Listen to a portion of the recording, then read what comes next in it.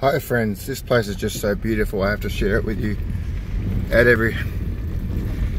Takes my breath away. At every turn there's something magnificent. Well, I hope you get the pleasure out of it that I get out of it. So many turns and so much video I want to show. I want to video everything, but obviously it's, you know, yeah. Anyway, I'll show you the best parts, but again, it's just magnificent. The rock walls, the fact that this was once, you know, can't comprehend the fact that this was once the floor of the ocean, and yet this is very much Australiana. For all my friends overseas, the gums, they're growing beautifully and healthily. I'll try and stick to English.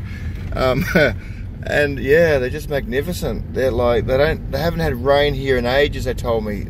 I think it's surviving off the dew, although there was a bit of a waterway back there, so I'm not sure what's going on, but the locals have told me it's been ages since a decent rain here. So, but these gums are beautiful and healthy, as you can see. So, you know, this is very, very much typical Australian outback.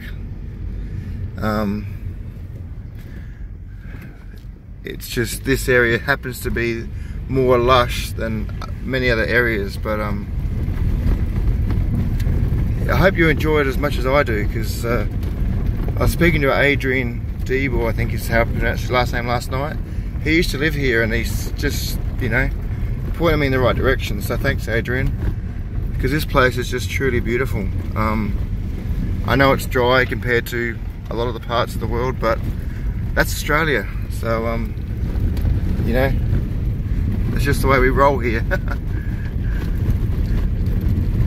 It's one more turn, then I'll yeah, I just wanted to show you this gum tree coming up. It's, if I see any wild animals, I'll definitely film them, but I've been told there's emus in the area, baby emus, but so far nothing's turned up. So anyway, for now I'll just keep driving and do some more filming later.